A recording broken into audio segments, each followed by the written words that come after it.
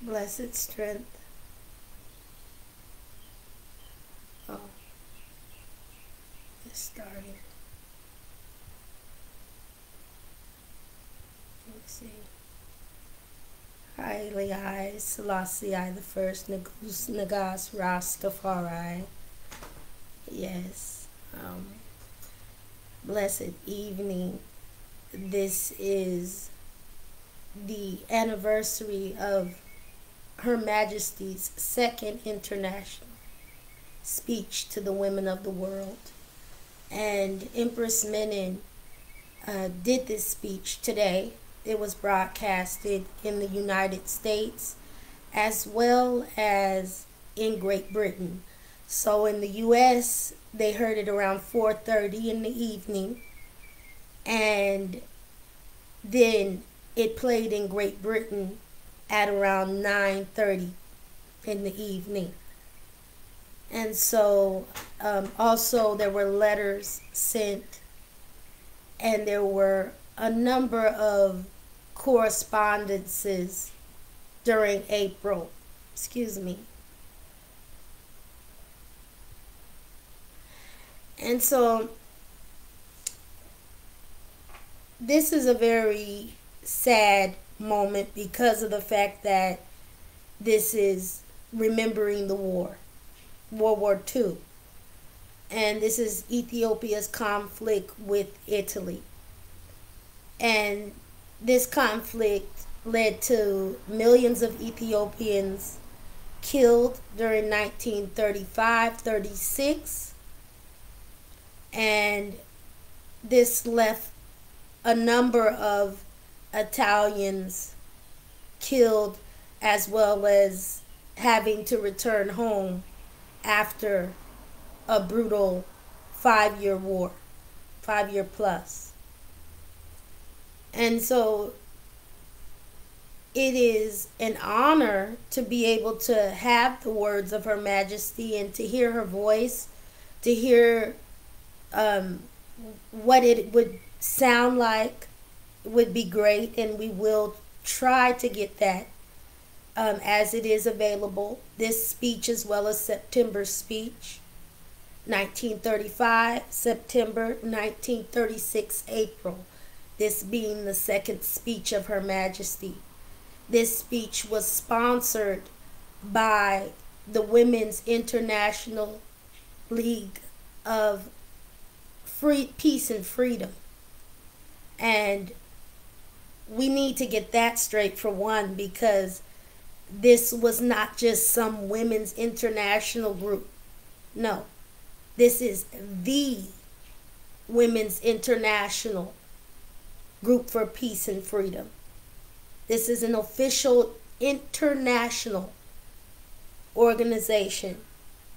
And so they have records of this, and this is where I've also obtained a lot of information. Her Majesty's second speech is not known because this speech was interrupted. Now, we do hear of the September speech being interrupted, and I'm sure some places may not have been able to get that. We have to know, 1936, where's the place of a woman in society in 1936? Well, she's just maybe getting to vote. She has no power or control of her property more than a man at that time. She's definitely working because the war produced working women.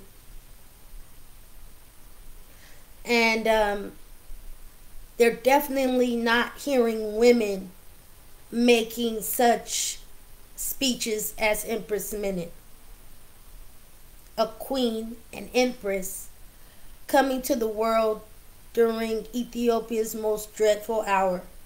And so when I think of that vibration, brings it more to a seriousness. But to hear the words of the Empress is pleasing. It's consoling. It's consoling, and especially because to hear her mind around the conflict. And I'll be sharing that speech. I will also be going over April's calendar. And this is a giving. And it's necessary to give Empress Menen's information, especially because it is not common knowledge, though it should be. And that is to whoever is going to take that fault.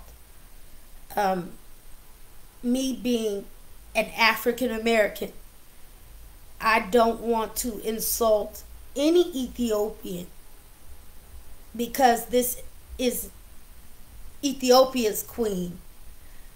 But one thing we must also remember is that she is the Solomonic queen. And so for us, it is a religious factor.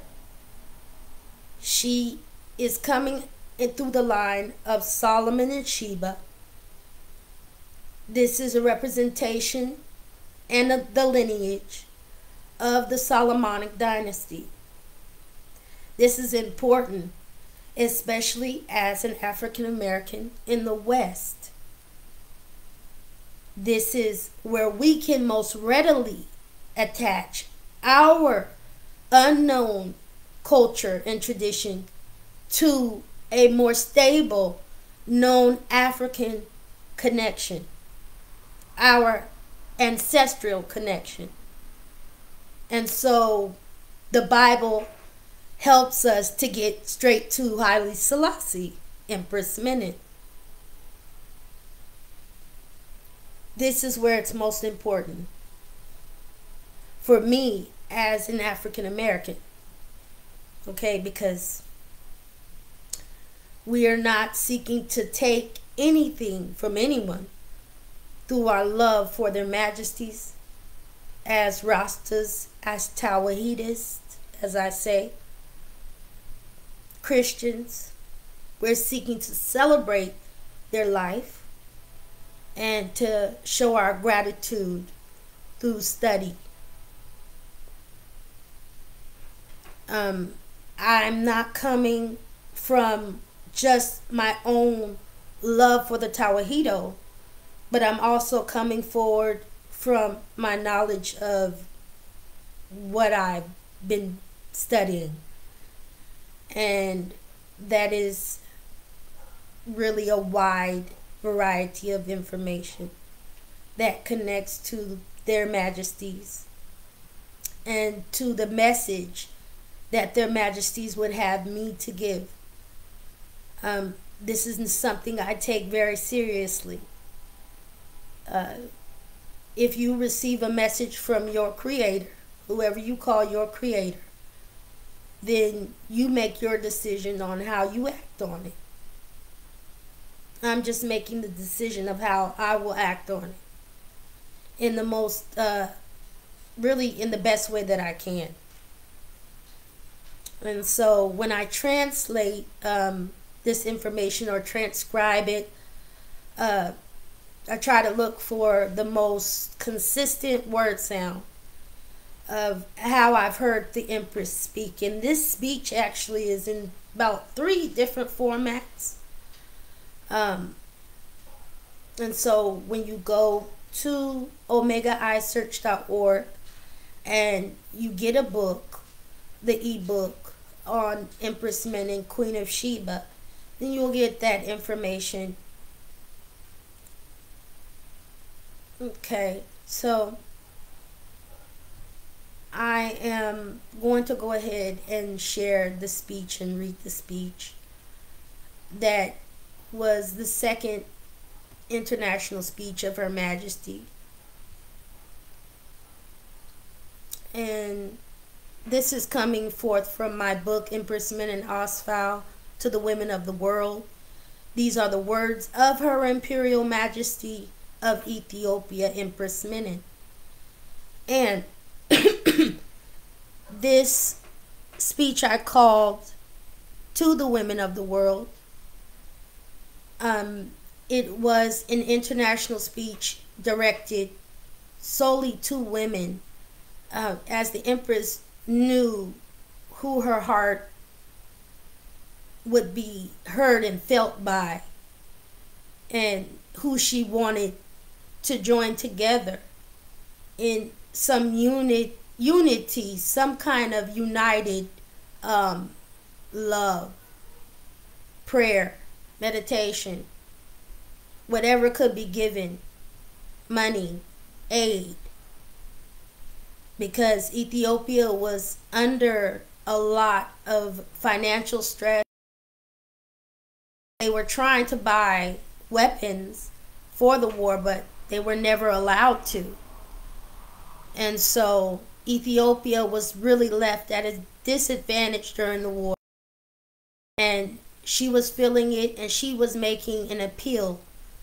Even after having come courageously saying that she will fight, she still humbled, and to make sure that her people have a chance of having some kind of generation to live. So this is the cast by Her Imperial Majesty Empress Menen. It was introduced by Caroline Singer, and she's of the Women's International League for Peace and Freedom. She was a longtime member, I believe a founding member. Now this speech was orated by Princess Suhayl. And Princess Suhayl is very important for Her Imperial Majesty because it was able to get translated into French by Princess Suhayl, and it was also being able to be translated into English as she was speaking in her native tongue, Amharic. So, as I have here, was also translated into German.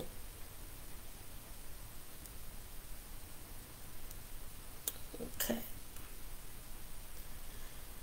After seeing the horrors of war, which Italy has brought to Abyssinia, I would be faithless to my people if I did not voice suffering in the face of unimaginable atrocities. Could you see the tortured bodies or hear the heart-rending gasps of dying peasants, you would ask, is this civilization? The most lamentable aspects of the cowardly use of gas appear in the agonies of women and children. I appeal to you to end these atrocities in the name of humanity. In this, the most crucial hour of my country history, and while we are fighting against the most tremendous odds, I once more turn to the press of the world in the hope of finding through which we may state our case. There is yet time for those who desire justice to put an end to this most unjust of wars, this most immoral aggression against the rights of an independent and inoffensive people.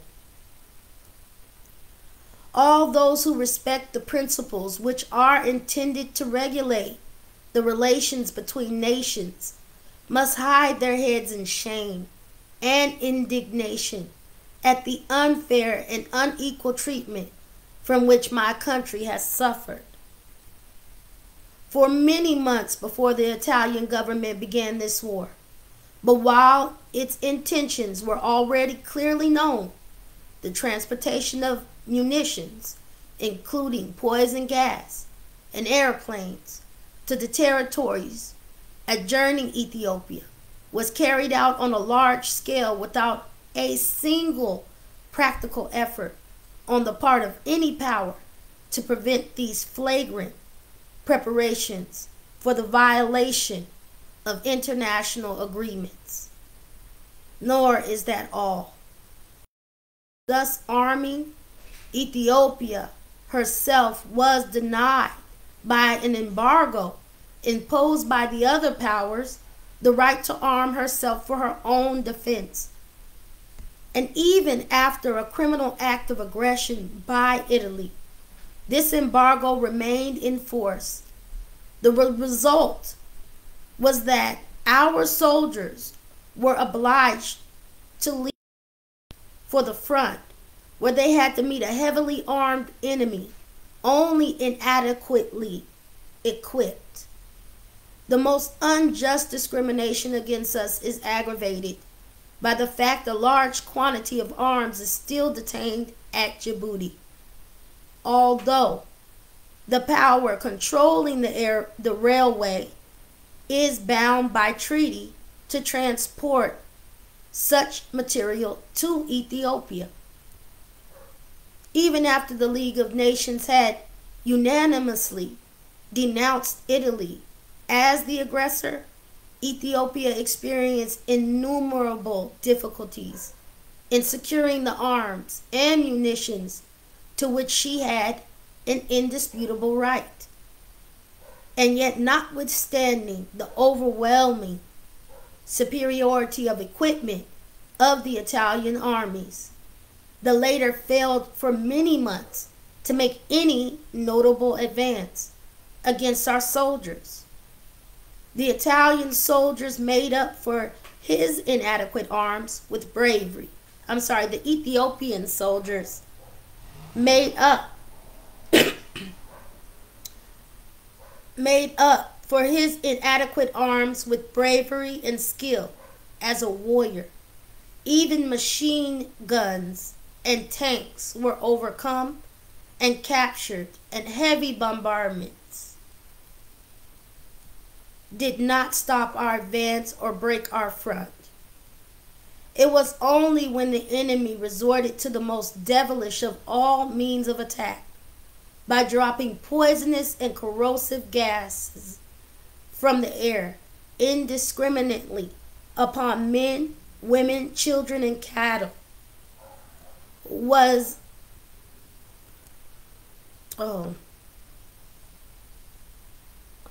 he able to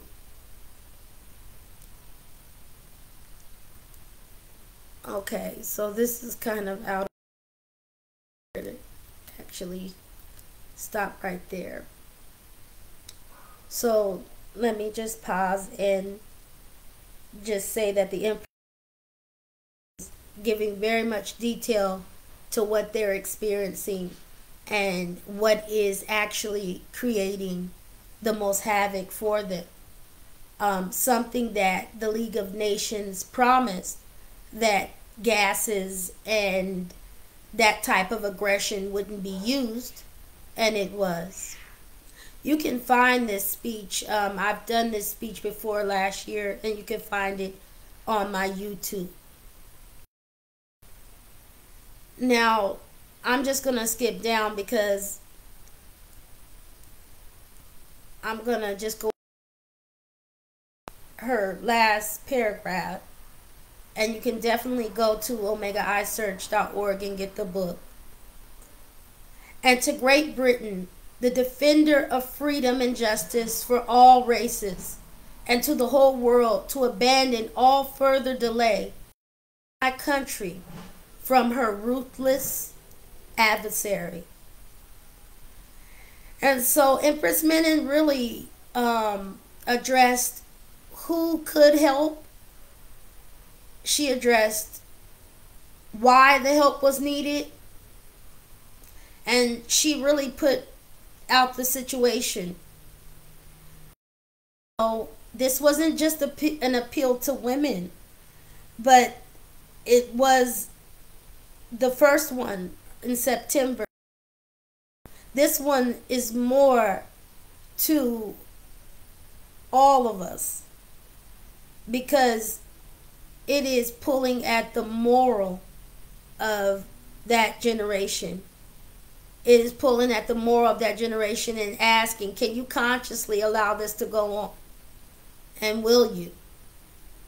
And so we do know the outcome.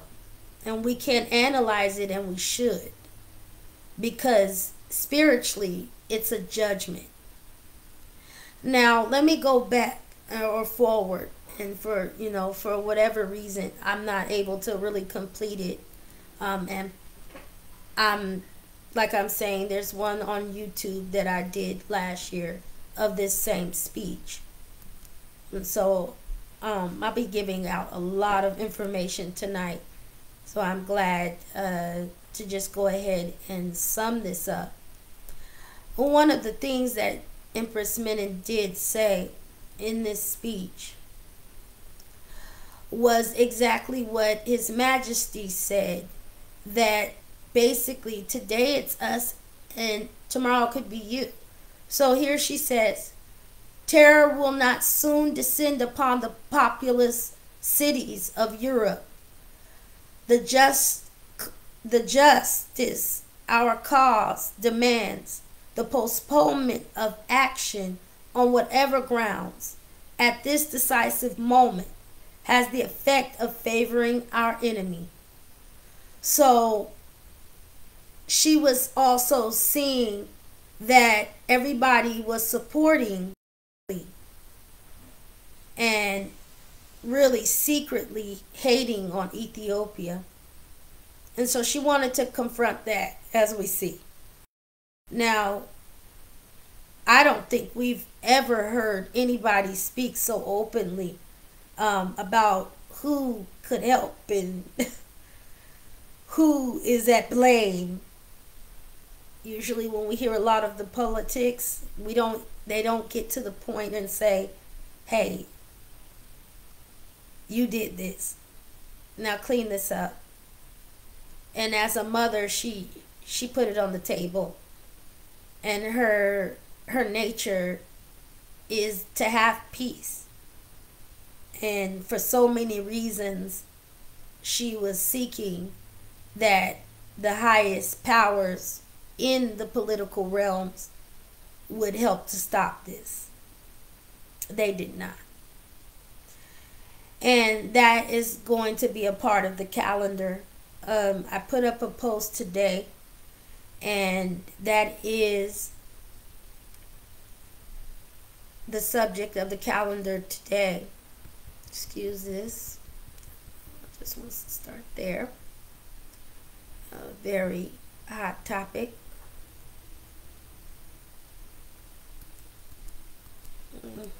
I hate to flick. This is a part of the many months of Empress Menen, a series on the calendar dates extracted from the book Empress Menen, Queen of Sheba. All of the information I present is based around their Imperial Majesties of Ethiopia. And this information is an introspection. It is also just really observing the dates and really recognizing and remembering certain need to be commemorated amongst I and I, because they are so dear to their majesties. The books can be found at Omega I Search. This calendar is dealing with astrology, which Empress Menen, as an Ethiopian, dealt with the astrology and used it as guidance, as I'm really recognizing throughout due dates. Repeatedly, things happen repetitively, and a lot can be really gathered from the introspection of how those dates correlate. So when I deal with the astrology, I'm looking at the principles, but I'm also looking at the Tawahedo holy days, because their Imperial Majesties are Ethiopian Christians. They are following the Tawahedo faith, and so they are also observing these very so Aries is the pioneering energy. It is also an energy of war. But characteristic of Aries. So the Taurus energy, which comes in around the 20th of April, is dealing with home, family, and finances. And we see how these vibes go throughout the calendar and the dates. The thing is, for this one, I'm gonna just go straight through instead of giving such in-depth interpretations and spiritual interpretations. I also use the etymology because it is our way of understanding the iridical revelation, and that's through the word sound power. Everything in this created language is telling us information. It's giving us definition, and it's defining the word for us of what its essence really is. So this cross, this crux of their Imperial Majesties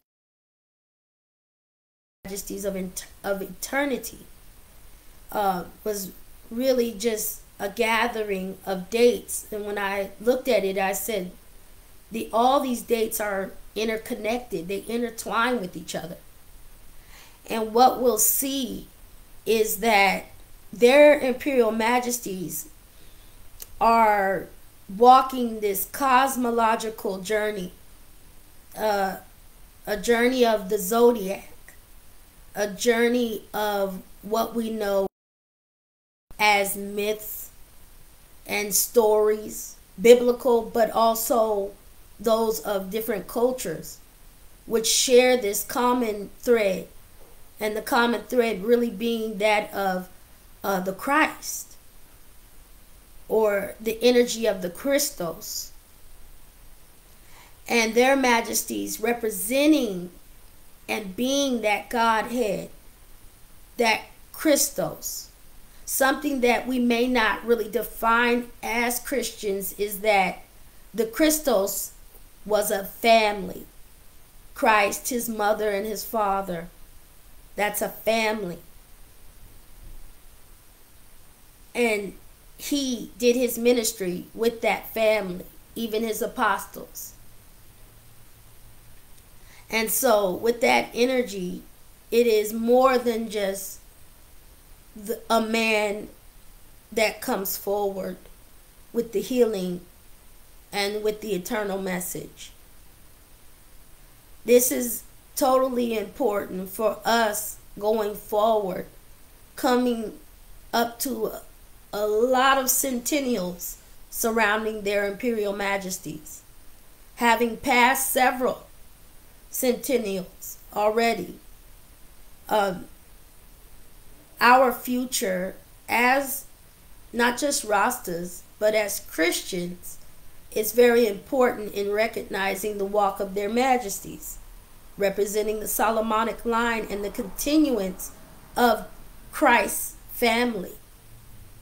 And then us as Rastas recognizing that Christ in his majesty and in Empress Menen, because some now told the Christ has a woman, Mary Magdalene, and so Empress is that companion, and she is not afraid to walk that walk of Christ and show us that in her walk, 1923, first making the journey to Jerusalem. And then we'll see throughout the calendar how this energy of war in Aries and this pioneering energy is really what saves their Imperial Majesties and has them like really coming to the head of everything, the ending with them coming forward in Taurus, which will be next month's calendar, May, in their salvation. So April is really showing us the battle. And then also showing the battle being conquered. Because what we see at the end of April is the ending of that first conflict that they come to head with internationally with Italy.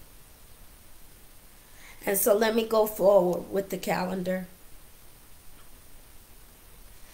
Now, as I was saying, there is a and that cosmology is represented in a lot of fables and tales. And there's a beautiful book called The Lights of Canopus. Now, in previous videos, when I've done, I don't know if I've done it publicly because I have to keep track of that, of the calendars that I've shown. But this calendar is an ongoing process that you have to kind of know the prior months to even understand what is coming next.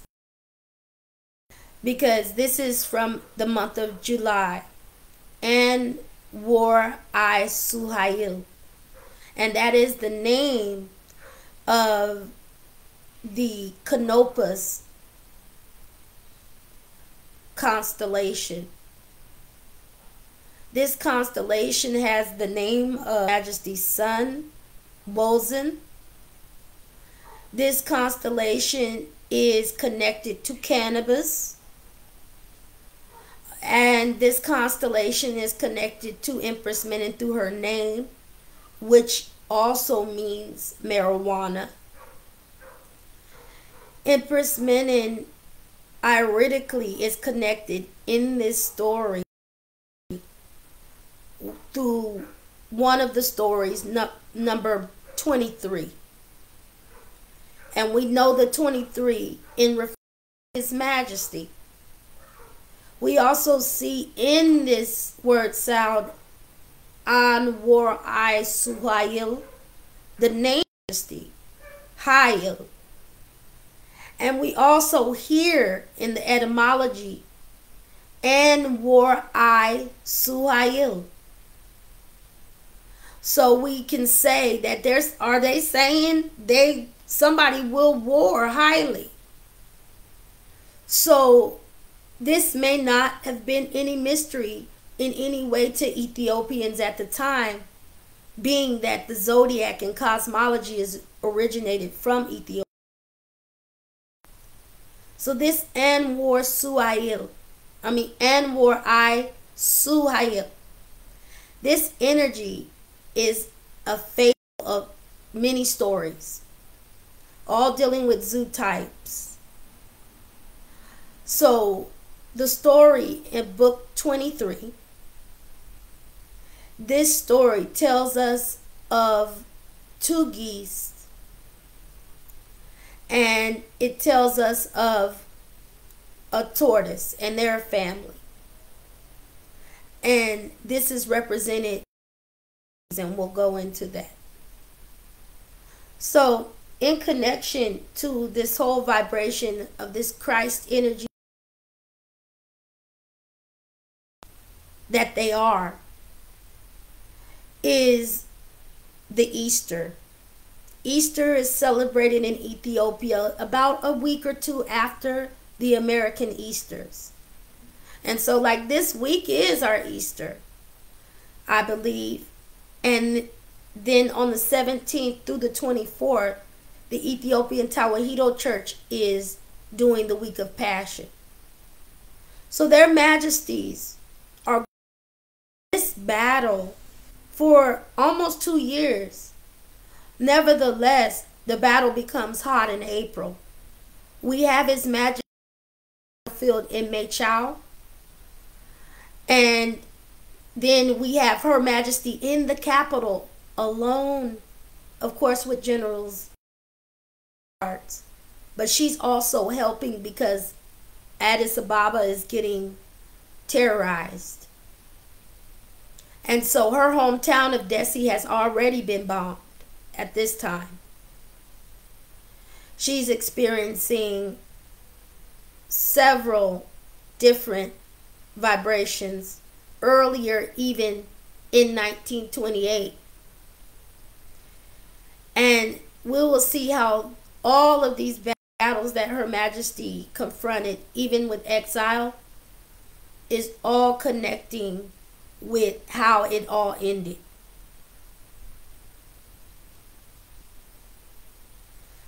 So with the energy of the etymology, we have to look at this fable first, read it, get some understanding of how it connects. It really just tells of an exile. We'll go over that.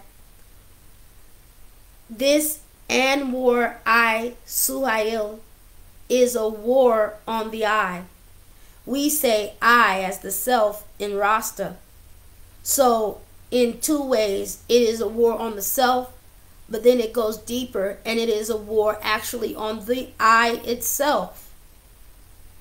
This is no mystery to many who have to use these tools, but we use them in our jobs or we use them as a part of our profession, and we don't know what those implications are because we don't know the history. Their Majesties being aware of that ancient cosmology, and also not just their own cultural rearing and understanding this demon who has an ultimate goal. They have also their position as the crystals to show us how to guide us through this battle against the I.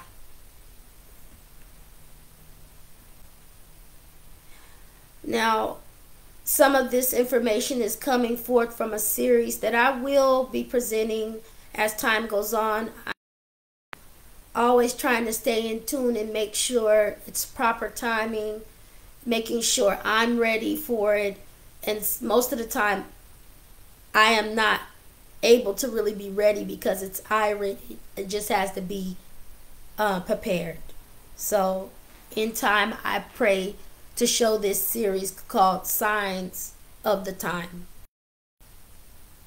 Time being their Imperial Majesties of Ethiopia, and the signs that they have had me to study because I am not so literate to be able to understand everything that they show me. They give me a pathway to get some understanding, and it inspires me to study. And what I find out is it's exactly what they wanted me to do, to get to connecting with who they are, so we can understand the forwardness of Christ. Because the Christ story that we have from the Bible, that's a 2,000-year-old walk. That was a walk in a different time, and that was when Christ came at that time. Now he has already come forward, and he's still not largely recognized as the Christ, Haile Selassie I. Even amongst those Rastas, it's very hard for them to connect with the crystals because of the damage that religions have done to them and to their minds to be able to connect with the Bible and the crystals in this way.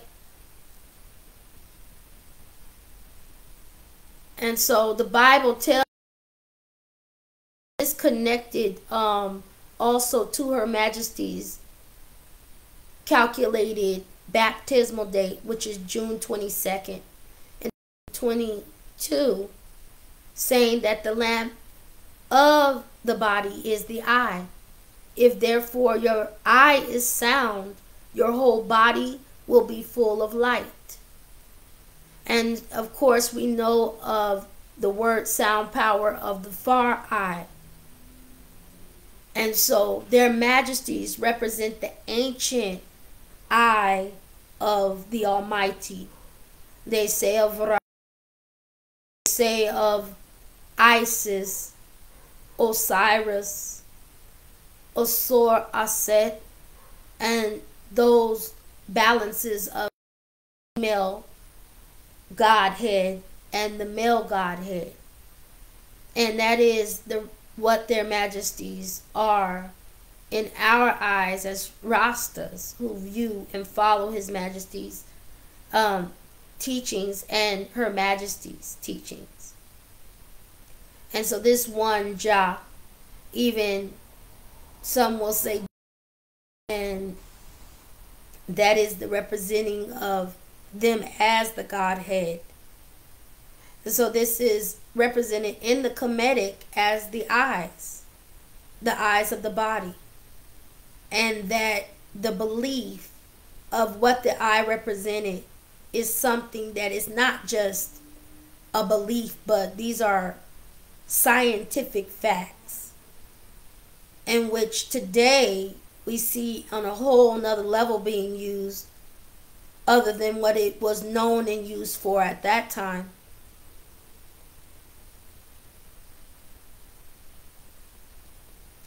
In the ancient Kemetic, as I'm studying, the eye is the Ak, and it is represented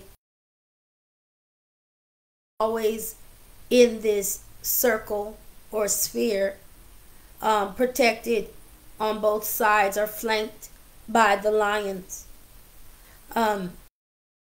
This energy is very important. We even see these lions, or we see one in Egypt today.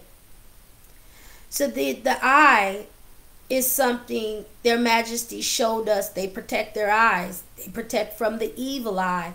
Her Imperial Majesty was known to have sheets around her because she didn't want that evil vibration on her to affect her walk and her focus.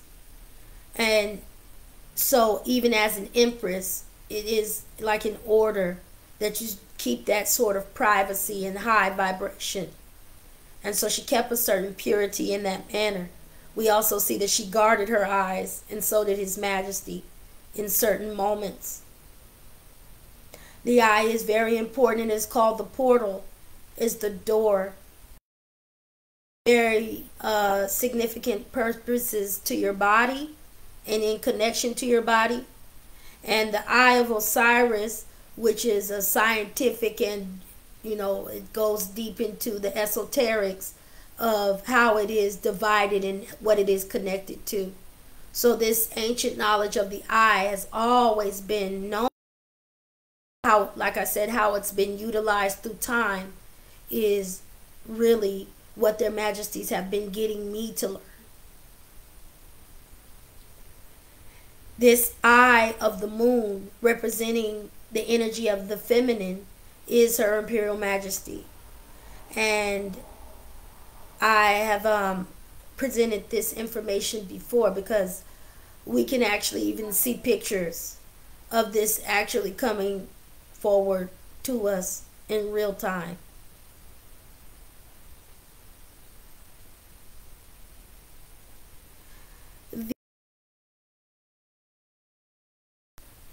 A deep iridical vibe that connects with a real physical vibration.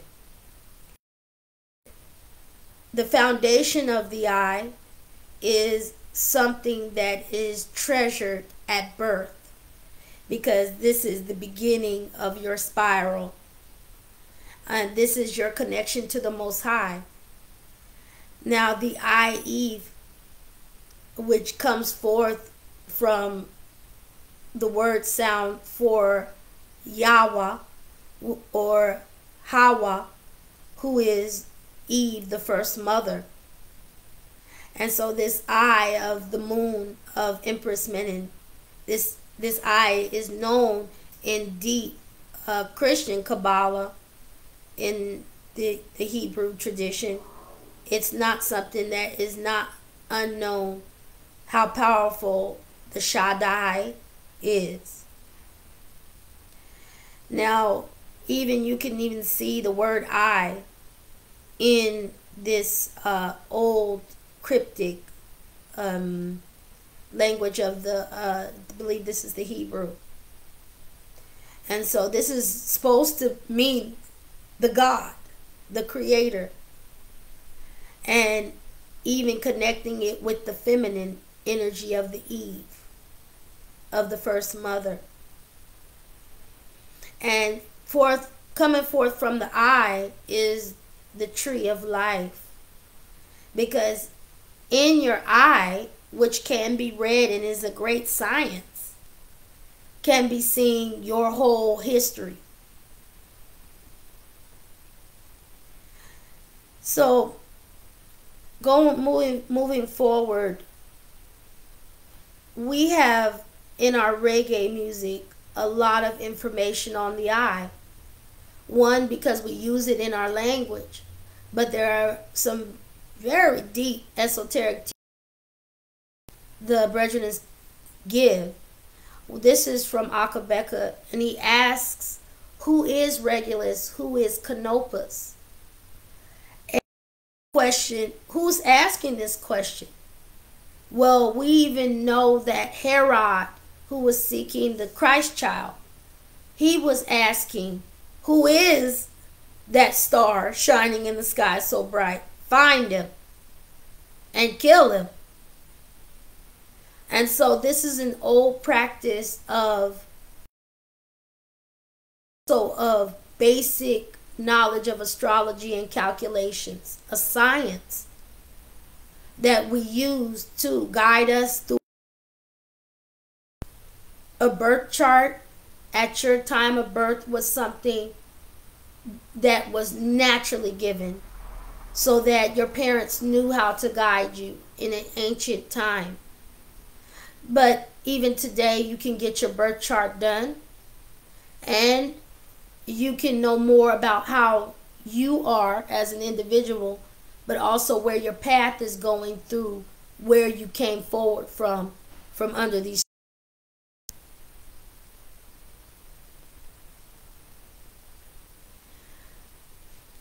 And the akar is another word sound the ak or the eye in the Egyptian.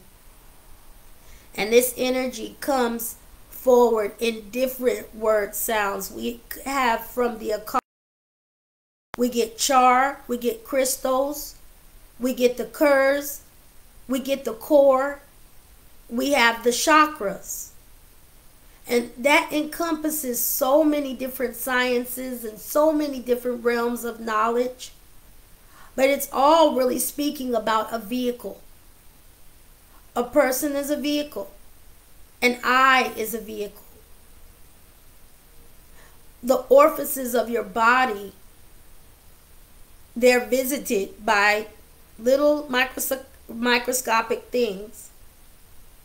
And some of us put things in those orifices as well. This is how life comes forward. And so the ancients, they kept up with this, and it was represented in various ways. It's all meaning the same thing. These are the same lions of the Abuna Memphis Kudus. The same panthers or the same lion energy. This is all representing parts of the eye. This is the sclera. This is more of the iris. And this energy is known to us today as the Ouroboros. As you can see, this is a snake eating its tail. And I've done some energy on the Ouroboros with the live here before. This is all coming forth from signs of the time. And this is energy that their majesties want us to become familiar with. Simple to know, because we use it in our Ayaric language in Rastafari. So it's easy to relate there. And even more so, it becomes important in this war against the eye is going on. This war during World War II against the eye is a continual battle of good and evil. And the cosmology, the stories, when they talk about this energy of the eye, it is sometimes coded but sometimes they just say it straight out because the eye science is called iridology. And so that science enables you to see different parts of the eye, as we have in the ancient Kemetic, how the eye is being divided through the science of the eye of Osiris. So we have known this, and it is a mechanism of technology. You see it here being used. This is a World War II. They say it may be that the Germans were making technologies like spaceships to be able. Today we see how that's possible.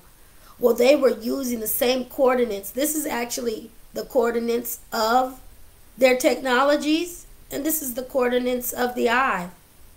This is also the coordinates of what we have today as camera lenses. And this is how the eye operates. So it's really nothing new.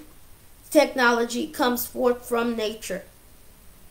But when a people do not know themselves and they don't know how powerful their body is, this becomes the easiest weapon against unlearned people. And it has been for a very long time. Their Majesties show us a great cosmology, and this is through a portrait made for them for the coronation. I've given explanations prior on the energy here of Aldebaran. That's even connecting with the Nazis and World War II and their purpose, because they had a governmental purpose and an esoteric purpose. And their energies were like, they're going to build a spaceship to get to this star that is represented here. So if we understand and connect that, then we know that this story is way extensive, because it is giving a cosmology, and each and every one of these animals have something to do with the prophecy of time, dealing with the Christos, something that His Majesty wants us to become familiar with, because if we come around and we're here, then we're losing, because we really need to know how to prepare for this ending of this circumference. And so their Majesties are instructing me to give knowledge and to share on the eye, and how this knowledge is old, it's nothing new, and that it's being used and being used against us. And many of us, of course, we have so many technologies connected with the eye that help us today, but there is a war against the eye. And this is something that was told way long time. A long time, and several different cultures. This actually comes forth from, I believe it was a Hindu culture, and then Islamic scholar actually translated that, because see, when it comes to science, that religion was getting thrown out. And the science was connecting. And these fables, they gave not just a tale of morality, but also of and warnings, many prophecies. Through this, we actually see His Majesty's walk. And this is the story of the Lights of Canopus, also known as An War I Suhayl. In this tale, which involves two geese, which I etymologically understand as the gays, or like two Ethiopians, really giving us an understanding deeper when we use the etymology. Then we have the tortoise. And the tortoise is an ancient connection with what was known as like the foundation stone of the earth, or that founding one, that Christ. In this is a story of, hey, be careful. It gives warnings. It also is telling of the time, even of the use of certain technologies, as it explains it as polished mirror, which in witchcraft they say that is scrying, and in technology we call that surveillance. And so this ancient tortoise story is one on its own to even understand what the energy of it is. But there's just so much involved in this tale, and I do go into that a bit in July's calendar more than here. I won't go too deep into the story, except for I want to just highlight a part, and it's not actually shown in this version of the book. It speaks of a fountain, and it calls it the waters of life. The waters of life, or the spring of paradise, and the spring of paradise. That's showing us two connections in this energy of this water of paradise. It is called Salasa Bil. And so we see His Majesty's name even in connection with the story, parts of the story, all of the parts of the story. It's an amazing tale that you have to read for yourself. Very short tale. So we even see His Majesty's name interchangeably used as called Salasa Bil or Salsa Bil. And I think that's also a heavy connection, because we know His Majesty visited Mexico. And that being salsa, right? The word sounds are all in connection. They're all critical, because they're telling us a story. And they're even giving us a West Side connection in this Eastern correlation with His Majesty.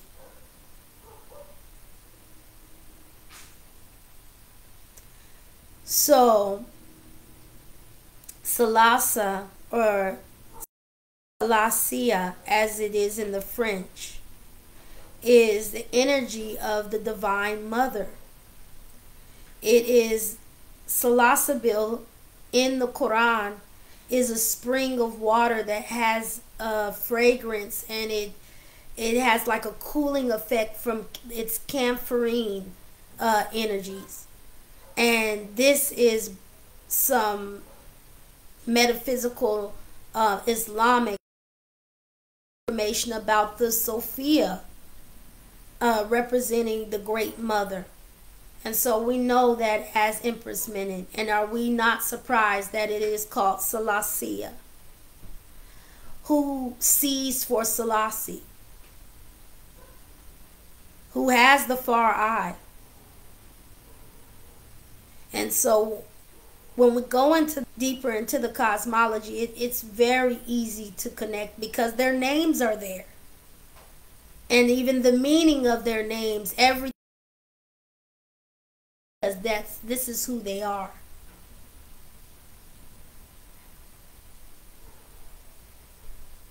This word sound of Anwar I Suhayl is also something that manifested during the exile. His Majesty was going through a court case with what we see here, the National Bank of Egypt and the Cable and Wireless Company. And so we actually see him going through this legal suing, or this matter of what we see legal matters. Well, we know the word sue. We know the word sue as a legal matter. He actually went through this. So we actually see His Majesty's life playing out with this word sound and the story itself. So nothing that I've ever learned in my Rastafari walk in houses, but I'm glad that we are connecting deeper nowadays with the astrology, because it is telling us more about our Christ and giving us more of a personal connection to it when you read the fable. Read the fable if you can. And I like what this eclectic astrologer and well-known in the world of medicine, Paracelsus, and he's talking about the eye as the microcosm and man as the macrocosm. And so he's telling us you are a world within a world. You are portal upon portal. And we see that being represented in what they say is New Age knowledge today, as having several realms of the self, different bodies within the self, being one the same person, but not really being able to know what that body really is. It's being affected no matter what, even if you're not aware of it. And we know that as the chakras. He goes on to reflects the cosmos of the human body from the point of its birth, and it registers all changes that have happened since. And we know this today as the science of irology. You can go and get your eye read, and they will tell you things about what you should do in your future, because they're seeing what has happened to you from your past. They're seeing your scars and your bruises and where you need to clean yourself up. And that is meant for healing. So this science of the eye is nothing new. And it is one that connects with astrology. It also is connecting in ancient times to medicine, as it's connecting with alchemy. Now, getting to the dates, having that into perspective, that this journey of their majesties is one that is a journey and a zodiacal journey. And that is how we can also be able to, first of all, if we call ourselves Christians, see our Christ, see Him walking. Because if we do not know the Jesus Christos, and then we know that Haile Selassie, these are born from women. This is an energy that is a natural energy that comes to us for our help. And whether anyone believes it or not, we still have such great sciences that are actually incorporating several layers of the crystals in their science. So it's a reality.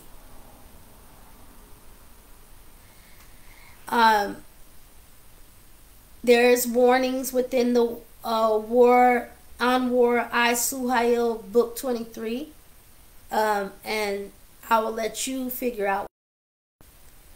Now, moving forward, Her Imperial Majesty during this month of April has been traveling to Jerusalem on her pilgrimage. This journey began in March and it is ending in May. So throughout this whole month of April, she is in Palestine and Egypt. In 1923, this journey I hope to commemorate in Israel, which was known as Palestine. I'm hoping to go there and commemorate her centennial, because this journey is a center to this whole month of April and to the energies of their majesties, several victories and battles. And we can really cite how Her Majesty played a critical role, not just when we say he's her consort, she is his consort, and it's more than that. It's her walk and his walk intertwined into this powerful dynastic manifestation of the Christ. Now, all word, sound, and power is important. In 1928, their Imperial Majesties experience, while they are have moved forward amongst the throne, and they are now the Prince and Princess of Ethiopia, Regent Crown Prince Rastafari is actually captured at Zalditu's palace, and later here at the Betamariam mausoleum built by Emperor Menelik, and where his remains are. His Majesty being held up by the officers of Zalditu is heroically saved by Empress Menen, who has a tool, a tank. This tank came forward from the Duke of Abruzzi. He gave it as a gift. She uses it to make those who were imprisoning His Majesty in this mausoleum to get him to be free. And I believe that this is in connection to the palace, still researching, because the story is that he was behind the palace walls, and then later I believe that the officers who hemmed him up were seized here. And so we even see a lot of word sound, as this mausoleum is on a Tege Menen road. Empress Menen's energy through and through. This April coup d'etat by Zalditu's councils, it was nullified by Princess Menen. She came there with the tank and she freed His Imperial Majesty. Zalditu is really a relative of Empress Menen, and because they are Solomonic dynasty, they share this dynasty with the families of even His Majesty. Zalditu passed away April 2nd, 1930, reigning as a Queen of Queens through her inherited throne. She was going through grief and strife with the man who was her husband, and it was said that she passed away through this grief and strife. She passed away on the 2nd of April 1930, and this is what allows their majesties to proceed and ascend the throne.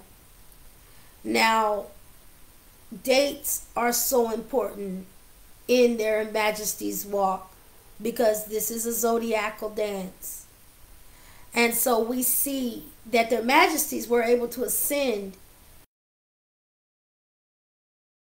This date is also in connection to the fact that we have on the 3rd of April, Her Imperial Majesty's Earth flight. And so they are connected to her uncle, who is actually Zalditu's brother, and that is this is Lijayasu. She is also, what we will find out later, born in the vicinity of Her Imperial Majesty.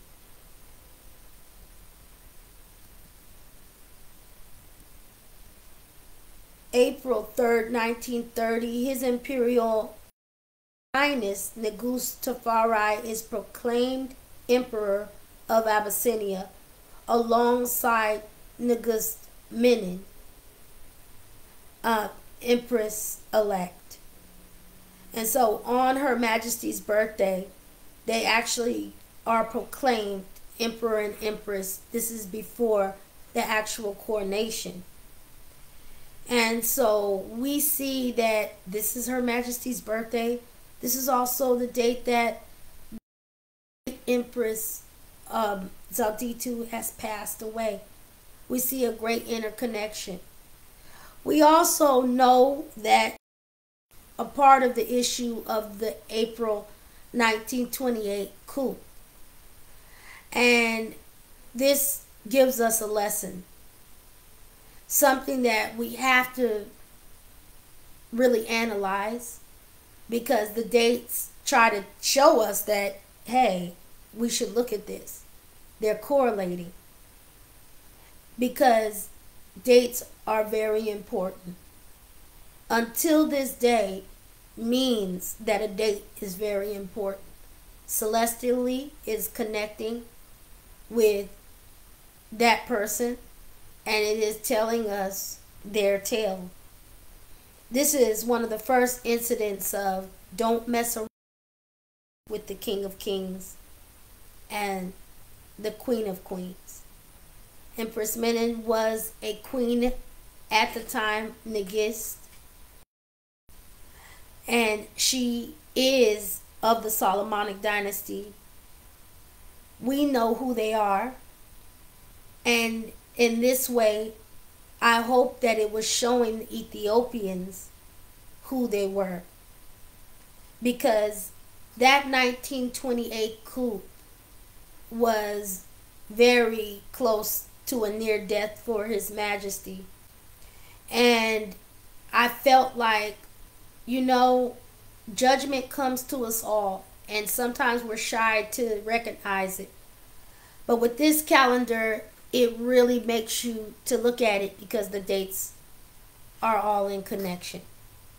And so we see this coup ending in what is come forward, in my eyes, ironically, which I'm no one to judge, but I look at the energies and the outcome of this math, and it doesn't seem like it was a good decision of Zalditu's. And so she ends up suffering throughout that time from health problems, as well as marital issues, premarital issues. And so we have to be very careful, because as we are, we learn from their majesties ironically how to walk, respecting ones in their position and in their place is something that I take from this lesson. And we have April 3rd, 1930, His Majesty actually assuming his name as Haile Selassie I. And so this date of Her Majesty's birth, the ascension to the throne, also His Majesty now known as Haile Selassie I on Empress Menen's earth life. This can't be avoided, because the dates are telling us to pay attention. And that's why I love this calendar, because it's making me to understand their majesties and how serious dates are. Even connect with their majesties according to the energies of our own connective dates. This connects with me as an Aries, because I'm born in the same month of Her Majesty, so I can connect on some things. But this higher level of energy is what we must pay attention to.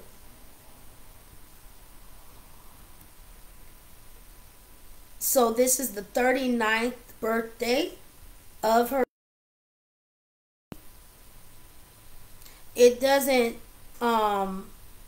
always come to our mind to look at numbers and things, but I use numerology in this, and we do see even the 39 in there, 3.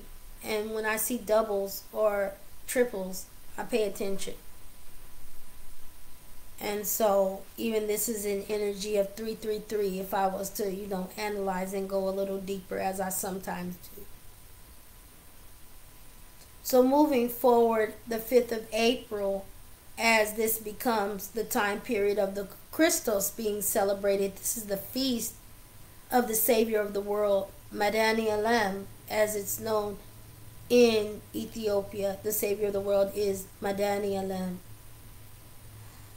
Now, this feast, I'm not sure if it's celebrated other times in April, but it being, in the year, but it being in April during the Easter, I'm seeing this as a part of the weekly remembrances of the Christ.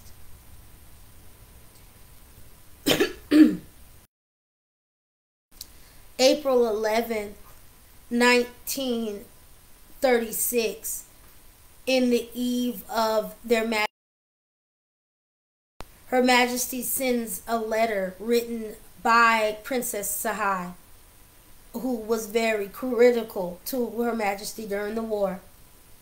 She writes to Lady Gladstone of Britain, and she's writing to tell her, and I think she's a representative in South Africa for the British Parliament or Council. And so she is sending out letters of distress to get this help from those who can help. And early, even before she did her speech, this is April, she is making a letter out to these officials to let them know what's going on in Ethiopia.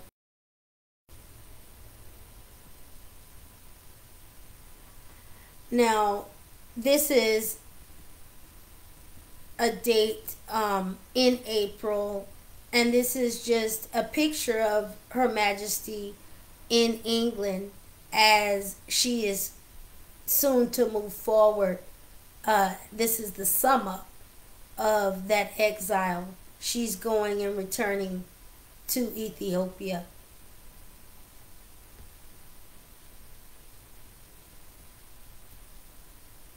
Princess Suhayl did several speeches in April, and in connection with the Women's International League for Peace and Freedom. She was, of course, fluent in several languages as she translated Her Majesty's speech for her in German, French, and English. And so she would also go in Britain, throughout Britain, with His Majesty and speak before Her Majesty actually even made it forward to England. So she was really working hard. This girl was 17 as a princess. She's a girl, and she is at that time doing her most for her country and for Ethiopians, a home and abroad, as she speaks of this being a humanitarian effort, because she understands, as she speaks in her speeches, that if Ethiopia is stricken, that is the root of all humanity. And so that you are asking for that same disaster to come upon you eventually, no matter what, because that is the law of nature. You hit the root, you're going to feel it in the branches.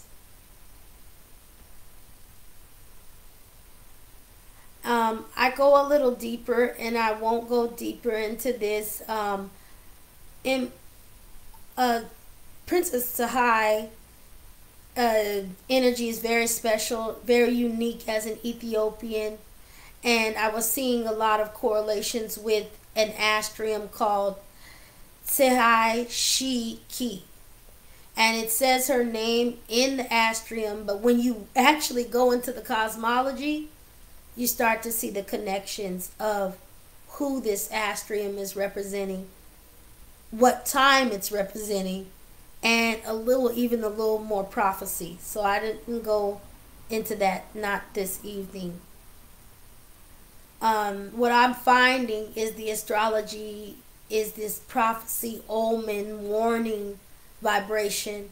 It's also deeply correlated with the Christ, so it correlates with His Majesty, and that it has naturally formulated the history, and that we can actually almost forecast this vibration by just understanding the conditions that we're in and how that's reflected in the cosmology. It's real deep because some of the cosmology is just plain and simple. It's really just talking about technologies and things that are happening today. No different.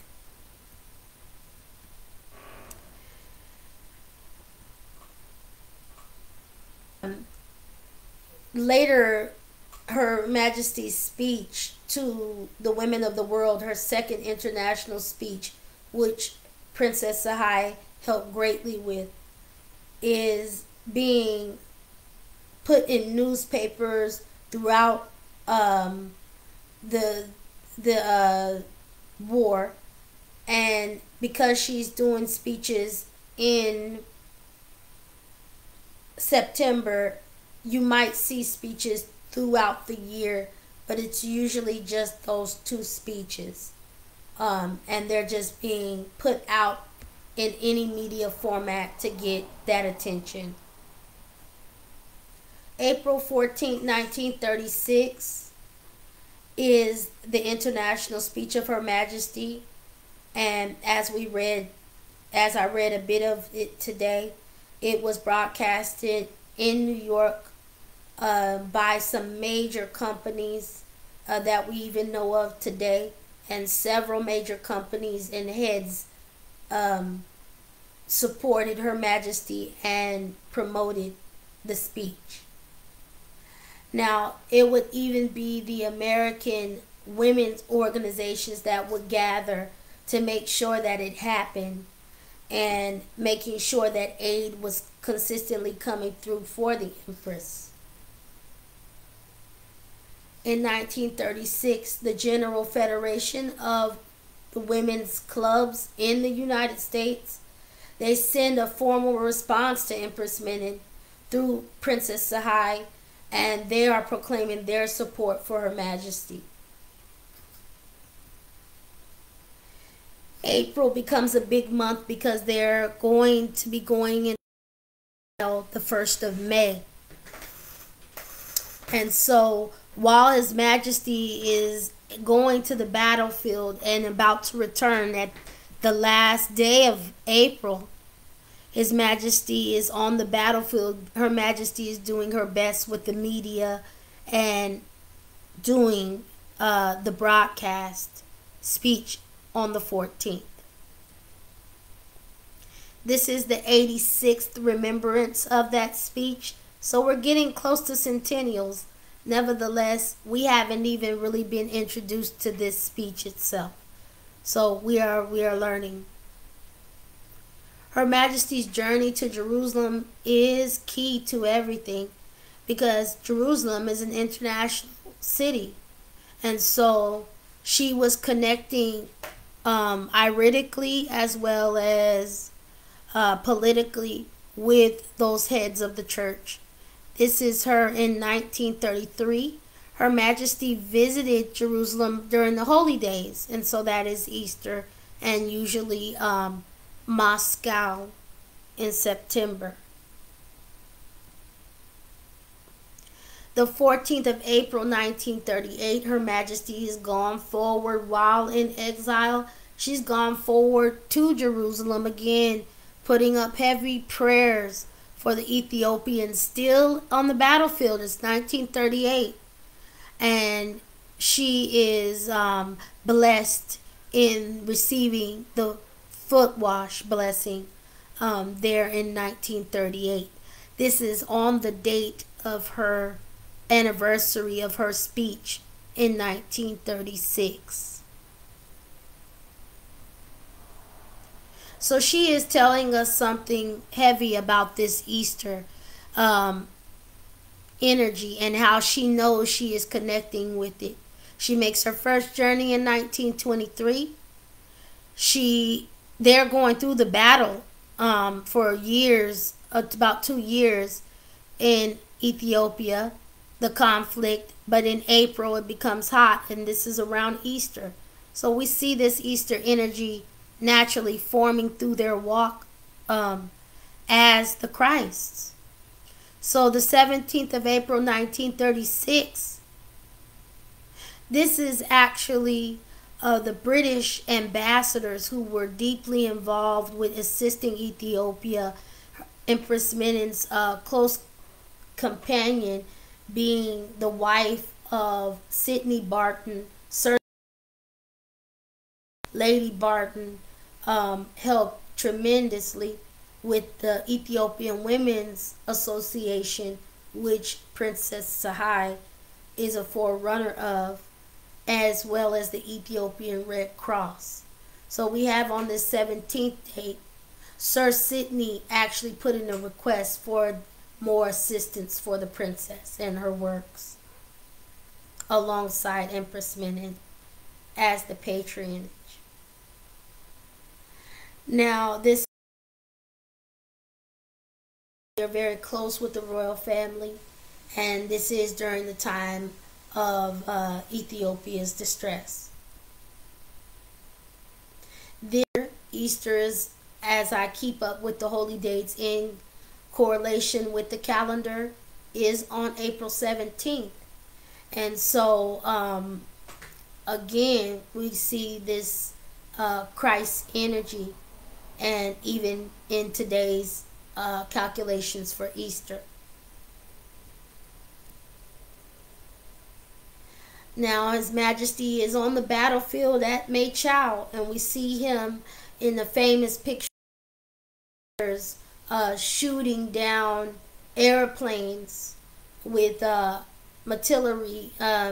military artillery, and we see him actually having some really victorious battles there at Machau before he goes into exile with the Empress. And here he is with the this special German gun.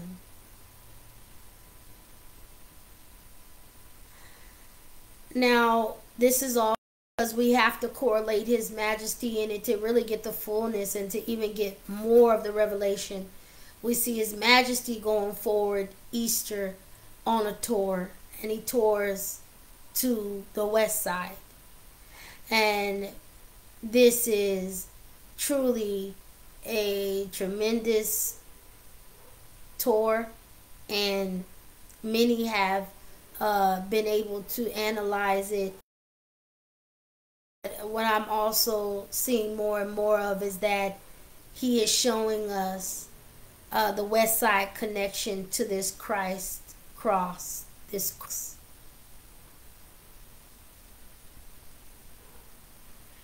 Empress Menen in the month of April, we're recognizing the fact that Empress Menen has a nursing school in Asmara, and she is personally giving out diplomas at this school for nurses at her hospital, Menen, in Asmara.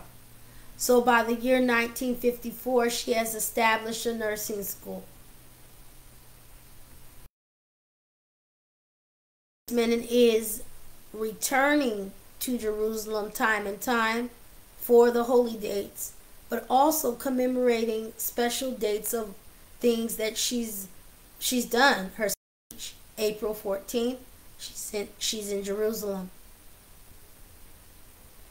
We have some documentation of in April, Her Majesty, right before her passing in 1961, she's actually making a visit to Jerusalem again, and she's getting help from a Dr.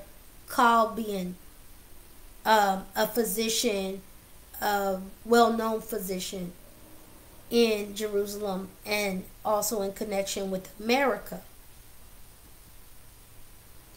April is also the month of Princess Suhayl's marriage to was later, I believe, Ras Abeba, Abaya Beba, and her life was shortly lived after the marriage, and also the life of her child.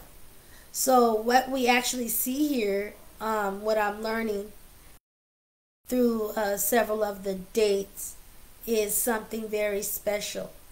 And we will reveal more of that in August in connection to Princess Suhayl.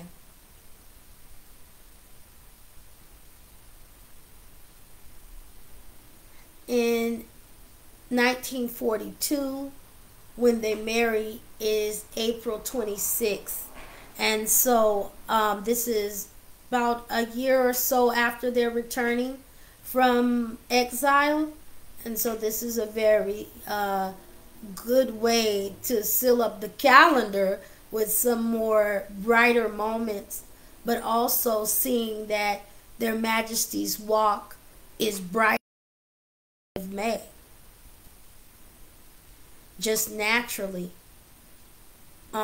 We have Her Majesty returning from her foot wash visit in 1938 to Bath, and this is her home for the exile, and so she is really renewed in this energy, as we learn later from her word sound of her many plans and her futuristic goals for Ethiopia. Now, April 29th is the birthday of Empress Zawditu, Queen of Queens of Ethiopia. She's the daughter of Menelik and what we know of as Queen or Waziro Shiraga. And I love how the word sound is a part of our culture as Rastafari, the Shiraga. It's a strong word sound. This royal family is in connection with Lijayasu, the uncle of Empress Menen. And Empress Zawditu is from the same province as Empress Menen. She's from Wollo. And we have some stories, which are narratives that are supposed to be surrounding Empress Taitu raising Zawditu alongside Empress Menen, who is a little younger than the Empress Zawditu. Empress Zawditu transitioned at the age of 54. She was crowned at the age of 41 along with Imperial Majesty, as well as crowning Princess Menen as a queen of Ethiopia. So their connection is one that, let me go forward, one that should not be should be analyzed more, because they are like sisters in a way. She is like an aunt, but they also are seen to go through a conflict during that time of His Majesty as Ras. And so this deep interconnection, them both being born in the passing of her around her birthday, we start to see that, you know, we are all interconnected. And in this way, we actually get to see how the family, how dates and zodiacs are intertwining. Now, so the month and the last days of April, this is 1940 that Mussolini hung. This is the opposition to Ethiopia alongside the Nazi Germany.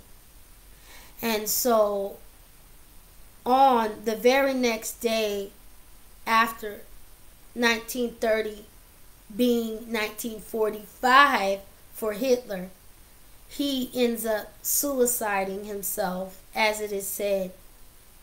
And this is, in our eyes, as spiritual people and as Rastas, no coincidence. These people who are the head of so much terror during World War II end up losing their lives at the end of our Emma's birth month, and really sealing up that energy of that tyranny, and as a judgment to show the world of the Empress and the Emperor's energy, and how that cosmic and spiritual energy can trump all of the technologies, the ideologies, because their majesties warned the world of this energy. And what we see is also Europe later being terrorized by the same person they did business with and their cousins with, their own family members. And so we see this judgment, and that is what we see in this month of April, is the accumulation of the judgment, the aggression of the World War II tyrants, and then we see their ending in April. Years apart, and time did tell, but nevertheless, back to back to show us that 1-2 order. So, on this very last day of April, we have here their majesties' actual decision for exile. So we see this puzzle in April of the conflicts. And just to go further into the decision for exile, this was a decision made through a council that His Majesty gathered after coming forward from Maychow, the battlefield, ragged from the battlefield, and going into council of what to do. Her Majesty is the one who makes the decision to exile. And His Majesty, as he says, he was reluctant. He wanted to stay on the battlefield and fight. Her Majesty said to save Ethiopia, this would be the best decision to make. And as we see the outcome, and as we will analyze in May as Rastas, we already know of that victory of this journey. And this journey is the walk of Christ, one that we can actually see in this calendar of how these several conflicts through spiritual means, as their majesties are Tawahedo Christians and follow the faith to the T's. Their majesties have overcome tribal wars.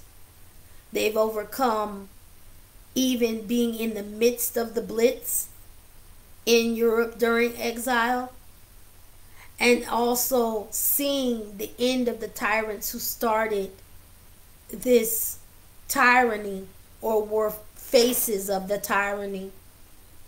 And so this month of April is a victory month, but it is also a month of great lessons of how this energy plays out,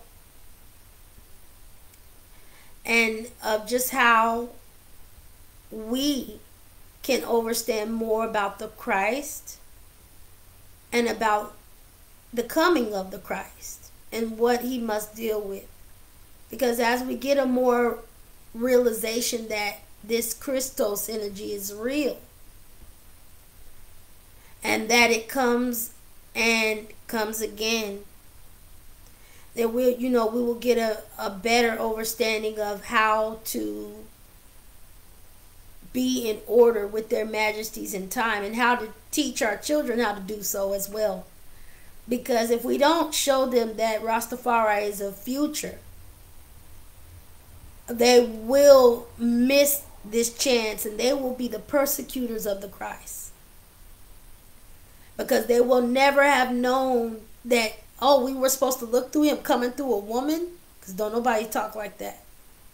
We say that, but we don't say it in the realization that we say that Christ, and that he must come through a lady and a family, or maybe not. Look how families are today. And then how will it be in the future if he's supposed to come later, if we haven't got him yet? Because as Christians, we waiting for him, and the reality is that we're probably not, the natural reality of the Christ is that he came through a woman, not that he came from a sky. And I'm not trying to preach anything, I'm just being like realistic on the goal, especially as a Rasta, because the Christian faith has been formulated in its manner, and I'm not seeking to change any of that. And I'm not seeking to change anything in Rastafari, but to give us an understanding that we have access to now, more so than we did through my book, Queen of Sheba, Empress Menen, ASFAW, Queen of Sheba, and through her speeches, we get to know more of this Christ energy, because that's what we believe and we know. We see the Christ continuing, and if we say that, then we should actually try to see it continuing even more so, and be in that belief. So I hope this is not so new, because we are believers in this Christ energy, but I hope that it makes us to think more on what is our responsibility as Rastas and Christians to his majesty, and a lineage that is supposed to be continual. And their majesties would have us to continue to study and continue to grow. I know this is true because how they have me in my life, and I hope they have you the same way, working very fervently for their kingdom's sake. This is the kingdom of humanity that must survive this war that was not just against them, but then because they are the root, then it is against every root race, then it is against every man and woman of creation, because it is the same enemy. And it is very connected to the eye. I wanted to introduce some things about the eye. I didn't go deeper into its connection as the science it is, so I will do that, and give more of a connection of what we call eye chanting. Eye chanting being that science of the eye and how to control someone, or to control populations, or to control and manipulate people and enslave people. It's called enchantment. And so this is old science with new technology. And their majesties would have always had us on it if we pay attention to their walk and we listen to their words. So I'm giving thanks that I was able to come forward I wanted to do this methodically because this is new for me. And it is something that I believe that even ones will go further and further with once they get an understanding of this. We have His Majesty's calendar, which we need to take hold of and study and revise and all that good stuff. And we have Her Majesty's calendar, which needs the same. Needs to be revised, needs to be analyzed, and make sure that we stay in time and on time. So I'm giving thanks that this is important, mostly not just because you need to be a good Christian or that nothing like that, because His Majesty is actually warning us. And I'll come more with that, with signs of the time, because He's warning us of this ancient science and witchcraft in which we have become totally involved with, some without consent, but some willingly. And it is begun to become a part of the judgment that their majesties have been warning about. And that is something that I haven't had to come on here to do, because my information is already being recorded as I do it. With those who want to pay attention, they actually know what it is. And that's where their majesties have first had me to introduce it to. And then who would be willing to listen to its fullness will get it. And know that this is something that has been foretold. This is your Book of Revelation vibration. And this is an ancient science and knowledge that we have to become more familiar with to be able to actually survive. We have to. Or else we can deny it. And then the warning is in that book, 23 of Anwar Suhayl, as well as many other mythologies that are in connection with their majesties, that warn us of when you mess with this root, you destroy the whole earth and yourself. And we are actually seeing that, of the repercussions of no one doing anything about Ethiopia. Well, the gas that they took on is lightweight given to us every day, sprayed on our foods. We also get heavy salts from all of the air traffic. We're being dehydrated more and more from the salts. This is the same chemicals, but because it was allowed then, in which Princess Suhayl and Her Majesty warned, you let this go on now, you're going to be suffering from it. And Europe suffered that blitz. Bath suffered that blitz.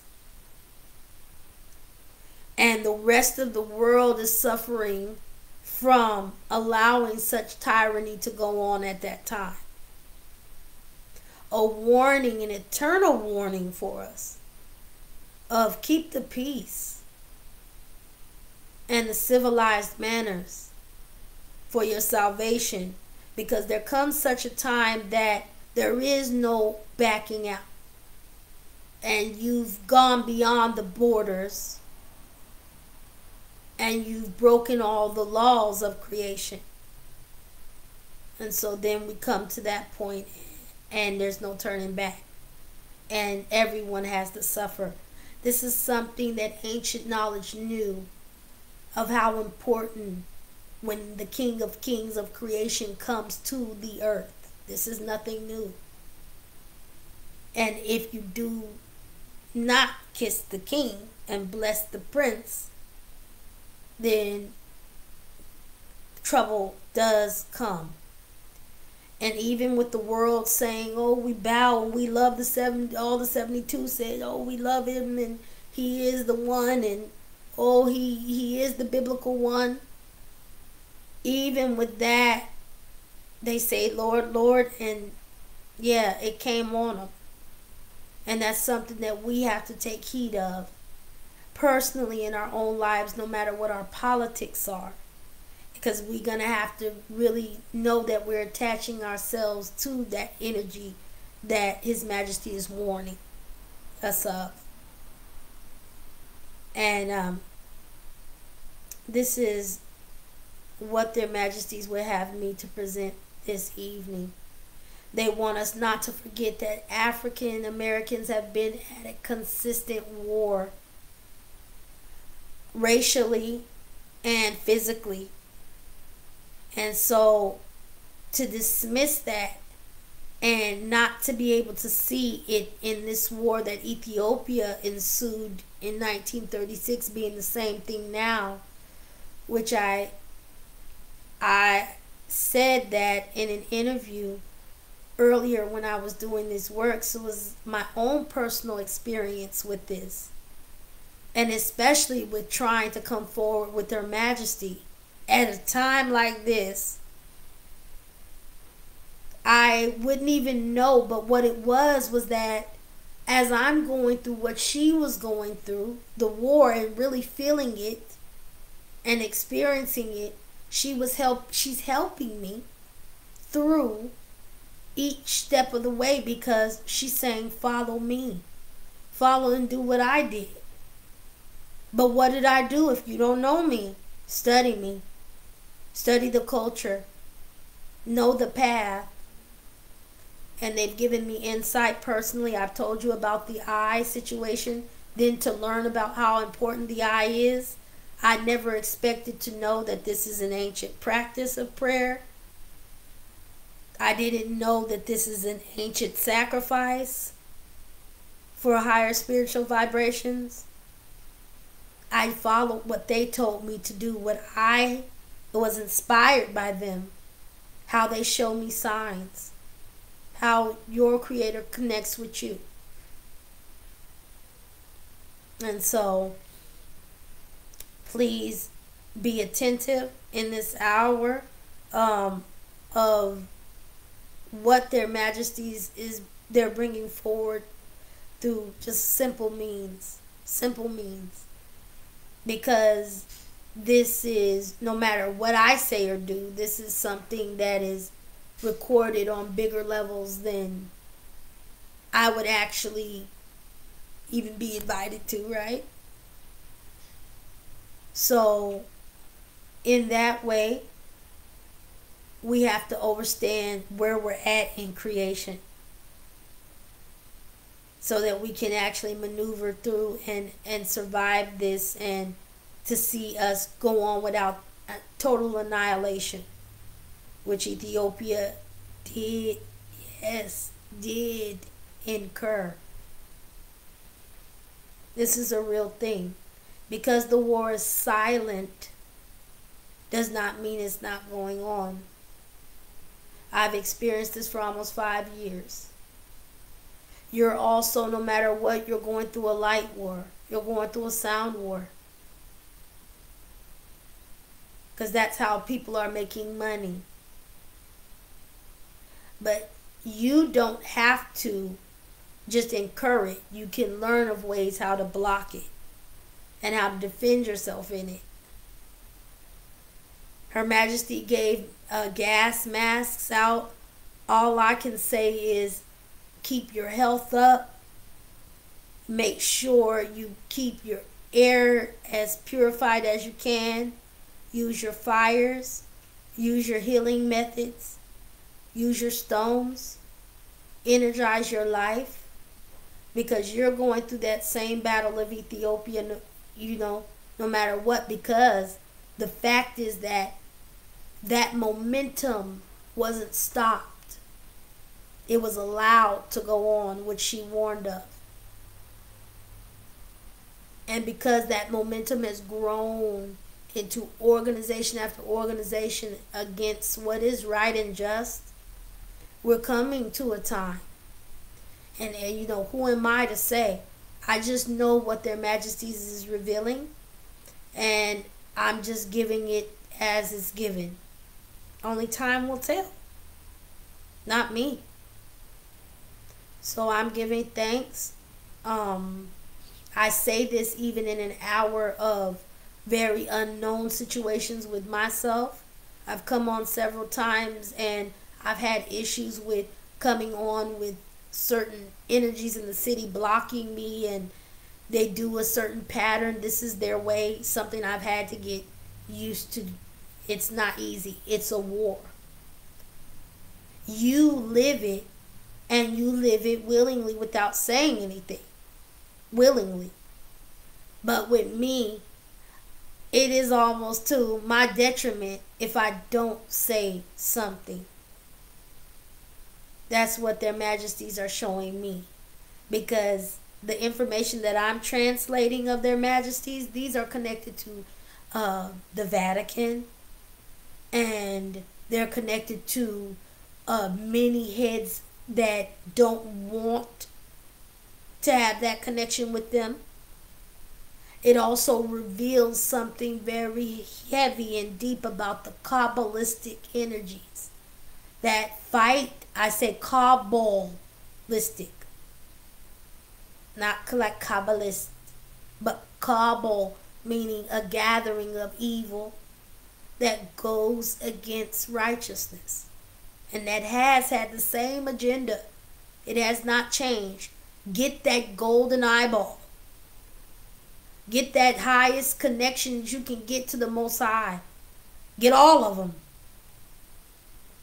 That's been the destiny of the judgment of what's going to happen to the energy that has been utilizing the sciences and the energies to go against the root of creation.